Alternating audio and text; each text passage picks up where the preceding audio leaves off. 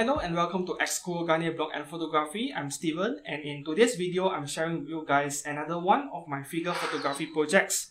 The behind the scenes, the work that went into creating this setup and photographing it all the way to the final editing process. In Adobe Lightroom and Photoshop, I will be adding the screen recording at the end of this video as well. The figure involved today is also another prize figure, Sega SPM prize figure. This one right here. This is Sega's SPM prize figure of Ed Gray from Lord El-Melloi Case Files. Lord El-Melloi is also another spin-off of the Fate franchise, Type Moon stuff, so she is under my own personal Fate project. Whether this figure is any good or not, you will have to wait for my review. I have already filmed it, but I have not done with the editing work yet. So you can expect her figure review to follow up after this video today. Hopefully within the next few days. Firstly, we move on to the props. The floor piece, the landscape over here, made of styrofoam and aquarium artificial foam.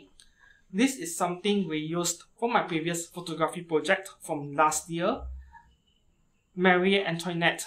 I'm including the video in the captions below. So in that video, I described in detail how I made this floor piece. Basically, this is styrofoam, this is aquarium rock foam, PU foam, and after I hot glue all the parts together, basically what I need to do is to glue all this artificial moss over the place with carpenter glue or even latex glue as they call it.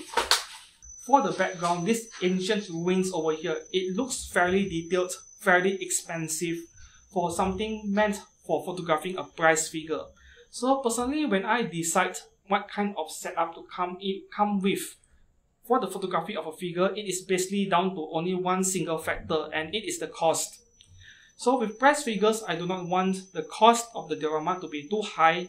It doesn't make any sense. But for a detailed scale figure, I would need to increase my budget so that the scene detail level can match up to the figure I'm photographing. However, in this specific case, the cost isn't as high as you think because everything over here is taken care of by 3D printing.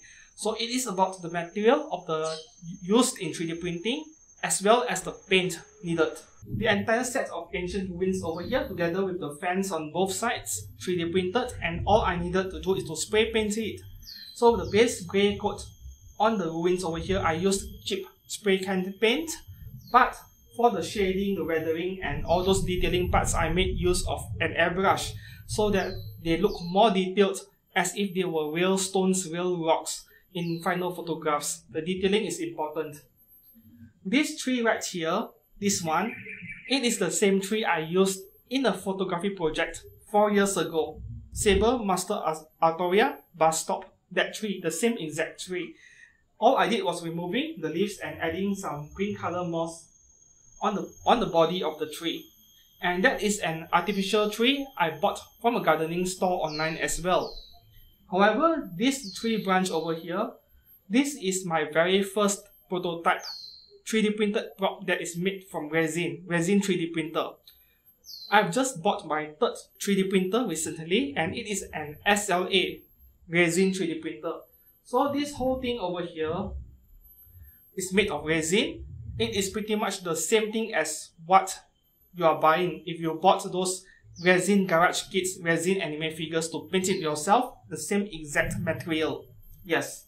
So this was printed in 2 sections, glued together, spray painted, and all this green moss on the surface, yeah. This right here, artificial grass powder.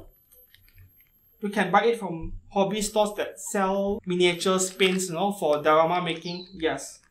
Artificial grass powder onto this using carpenter glue, wood glue, PVA glue. So this is what you get. Very simple. If you are willing to invest the time needed into making props, making this is not too difficult, especially when you have the help of 3D printing. So if I had a tree on one side, I would like to have another tree on the other side as well in the name of composition. I wanted the scene to look balanced in the final photograph. So when you plan a specific diorama project to photograph your figures in, you need to bear in mind all these small details is the scene balanced or not? Sometimes one single photo, one side will be too heavy with too many things going on, and the other side will feel too empty with nothing much going on. So you need balance in your scene. The composition of the final photograph depends on it. The details on the fence over here, all of the grass, that was hand painted by me. Yes, you have to paint that by hand with a paintbrush. So that is all about the props used in this setup. Since the base was reused from a previous project that saved me a lot of time, I only needed to make all these parts over here. These are new parts. And 3D printing takes care more than half of the job. I only had to paint and detail it. The rest of the work, how to make it look good in photographs, depends on your photography setup. Before I move on to the lighting aspect, let me mention the background for a second. That is a custom print, translucent fabric. So you just have to put this soft box behind it, and the background is taken care of, it will light up. How bright it is depends on your distance between the light and the fabric. You adjust the distance, or you change the wattage of the bulb. Higher wattage for brighter bulbs. Mine is a bit different in the sense that there are several bulbs inside. There are many mounts inside. So I can control how much brighter I want it by selectively turning on only some bulbs. With this specific scene, since this is supposed to be a cold and gloomy scene, I only needed the large one to be on. The other two remains off for this specific case. And the lighting for a cloudy and gloomy scene is very easy.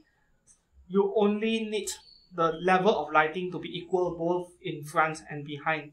So I have that large background lit up, and I have a pair of lights in front at an angle over here.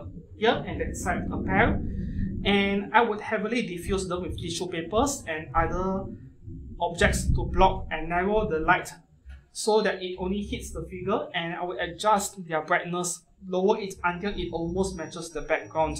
So you will need your camera to determine your lighting levels. So if you have a camera in front with the live view turned on, you just keep looking at the screen, then you judge yourself whether the background is too bright.